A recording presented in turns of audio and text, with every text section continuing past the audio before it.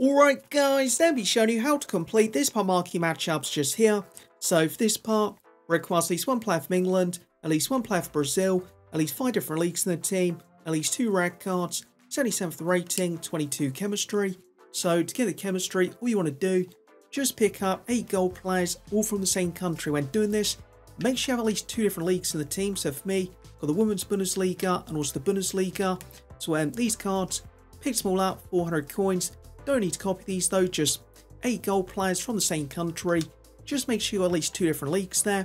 Once you've done that, pick up the highest rated gold common card you can find for 400 coins. This guy, gonna put him just there. And then finally, the 2 rare cards.